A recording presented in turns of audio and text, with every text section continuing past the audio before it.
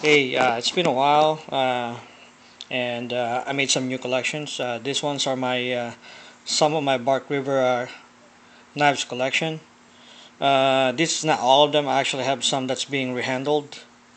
Uh, I started collecting the Bravo collection. This one is the top one will be the Bark River Bravo. The next one's gonna be the Bark River Gunny with some patina on it. Been using this thing a lot. Uh, Right there, you can see the size difference, and this one will be the Bark River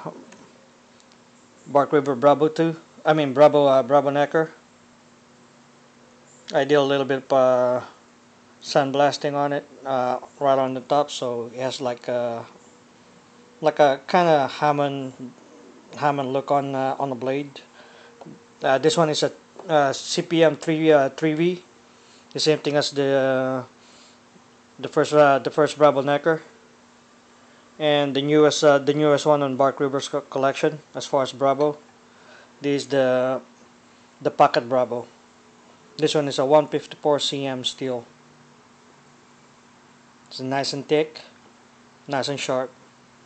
As you can see right there, uh, you could barely see it, but it says the first production run. And this is just a glimpse on some of the knives, Bark River knives that I got. I have some more fixed blade knives, some hunting knives also, some tactical knives. I Safe to say that the Bravo one is a I could categorize that as a tactical knife also. And as far as everyday carry, I've been carrying the Bravo Necker one in CPM 3V a lot. This thing's been used a lot. This one's the newest one. Like I said, it just came in yesterday. These are all these are all convex grind.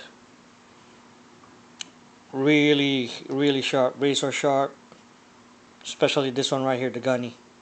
The Gunny so far is my favorite hunting knife. It's really good on taking out some backstrap. And I don't know if you guys seen Virtual Voice video. He makes a lot of knife videos. Usually it's most of them are like Bravo Bark River knives collection. He has a pretty large collection of knives.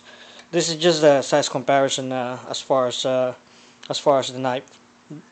They made a Bravo 2 also, which is a little bit longer than this, and they have some new ones coming out, which is the Bravo 1.5 and the Bravo 2.5. So as far as size difference, there you go. You can see my hands. They're medium size hands, so grips pretty well, really good. Have some Fire Steel striker right here. That's not a thumb rest or thumb notch. That's actually a Fire Steel striker right there. Same thing as the Gunny.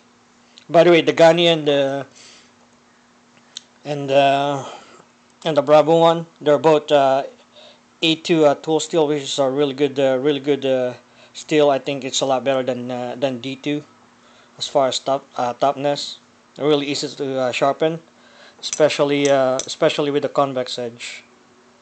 Uh, I'll I'll show you my sharpening system later on. So yeah, really good. It's just a leather strap, you know. You don't really need any sharpening stone on these knives, not unless you want to regrind the blade, you know, make it something else. But convex edges, they're really good edges. It lasts pretty long, especially on this one. I use this thing a lot.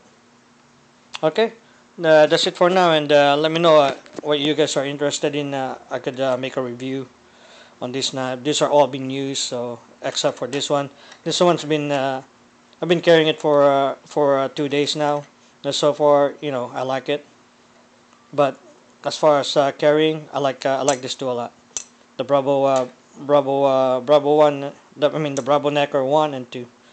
All right, that should be it for now. Thank you for watching. Bye bye.